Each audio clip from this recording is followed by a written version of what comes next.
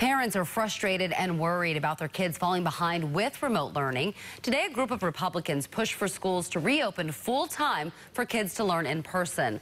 Our Capitol reporter Michael Hyland is live in Raleigh. And Michael, Lieutenant Governor Dan Forest says the kids and teachers should not be required to wear a mask.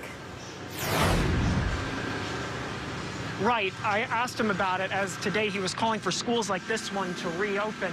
He also said if he's elected governor, he would lift the state requirement for people to wear a mask, even as the CDC again today urged people to wear them.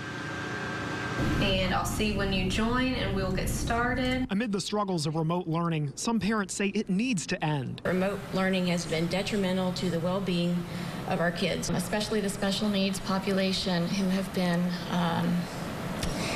ignored in this pandemic. Republican Lieutenant Governor Dan Forest called for schools to reopen for in-person classes full-time. He's running against Democratic Governor Roy Cooper. Cooper has allowed schools to operate at a minimum of what's known as Plan B, which is a combination of in-person and remote learning. They can allow the parents to decide what's best for their kids. And if they don't want them in school, they can keep them home. That's a perfectly reasonable thing to do, and parents have that choice now, and they always have had that choice. Should kids or teachers have to wear masks in schools?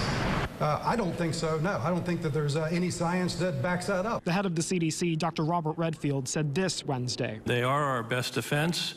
I might even go so far as to say that this face mask is more guaranteed to protect me against COVID than when I take a COVID vaccine. I asked Forrest how he would open schools safely. You really don't need a plan. You can follow people that are doing this all over the world and have done it safely, and these schools can find ways to open safely and get the kids back in the classroom. We don't believe that as governor you should be laying out what the standards would be for kids to go back to school. Our governor didn't lay out any standards. He laid out a plan A, B, and C, and he threw it down to the counties.